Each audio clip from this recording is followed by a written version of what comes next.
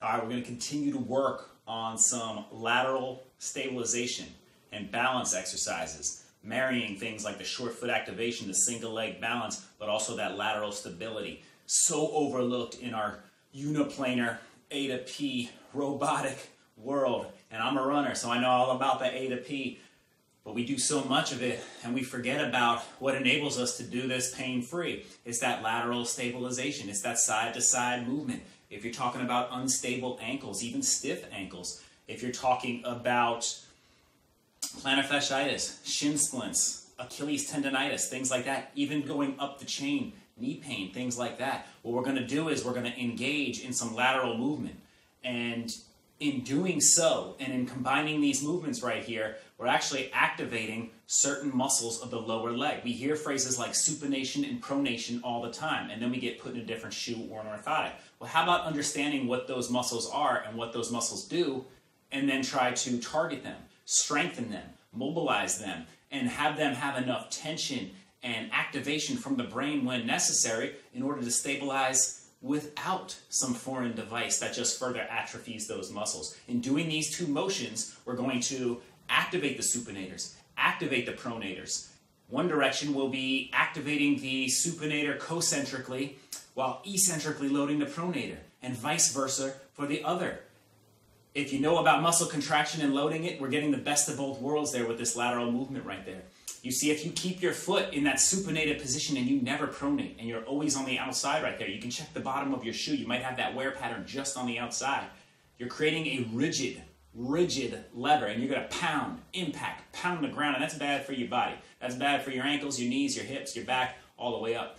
Flip side, if you don't supinate and you roll all the way in and you notice the wear pattern all the way on the inside of the foot and hardly anything on that knife edge, now you're creating more torque and more grab every time, and you're twisting the plantar fascia, and you're twisting the Achilles tendonitis, and you're creating issues of instability right there. You want to find a good marriage between the two, and this is one way to start to engage those muscles to get it. Check the bottom of your shoe. You can check it out. You should see a little bit of wear pattern on that outside of the shoe, maybe around mid-range, getting to the toe. You should see more on that big toe, because essentially you want to have that big toe on the ground and drive it into the ground. So let's go to the demonstration.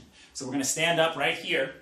We get into this position, and we're just going to go side to side, easy as can be. We talked about short foot activation in the past. You can double back and check it out for a review. Short foot activation. Got my right foot on the ground, my left foot's up. Because I'm activated, I can bring this up. I have a stable base. Remember, short foot activation turns on your pelvic floor just by driving that big toe into the ground. The fascial connections, I love it.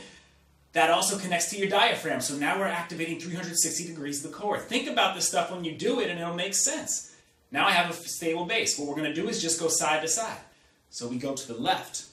And you can start just by stepping first, even just by stepping. So you're good. You got a single leg balance now? How about we step? Step to the side, re-engage. Step to the side, re-engage. The point being, when I step to the side, I want to now engage this, short foot activation. The more and more you do it, the more and more it becomes second nature. Short foot activation, pelvic, core, diaphragm, and I'm good to go. I'm stable, and I'm ready to go. I'm doing a little Irish river dance here. And then we go back the other direction. Stable, step, stop from over supinating, and grab the ground with your foot.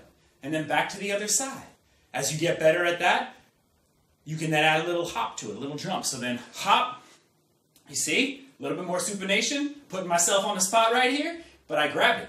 You grab it back in. You go back the other direction.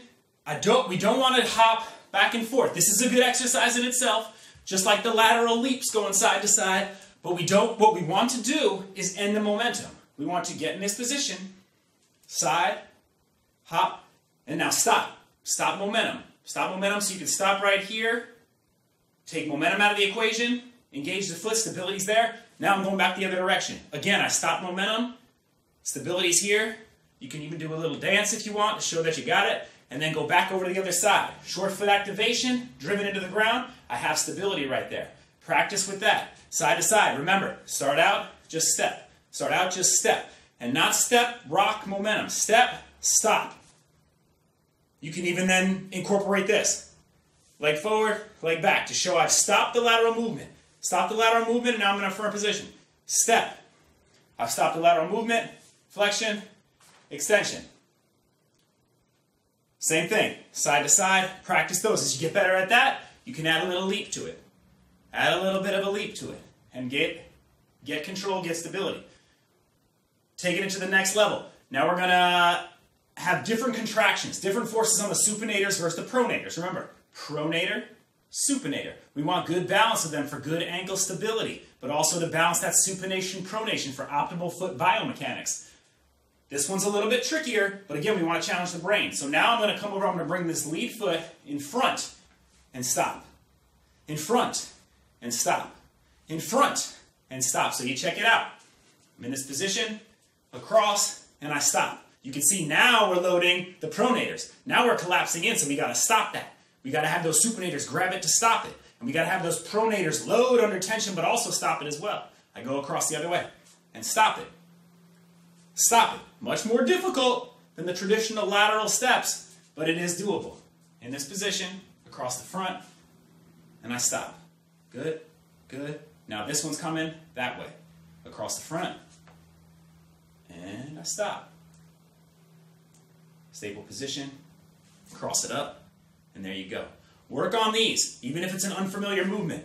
We're really, really digging in, getting creative, getting imaginative with the lateral movements and the different ways we can engage the supinators, the pronators, the IT band, the adductors, the whole thing to create stable basis to do whatever we want, especially in a A to P uniplanar dominant world. Work on those side movements. Take your time with it, try to build on it, and create a stronger, more stable, more powerful you.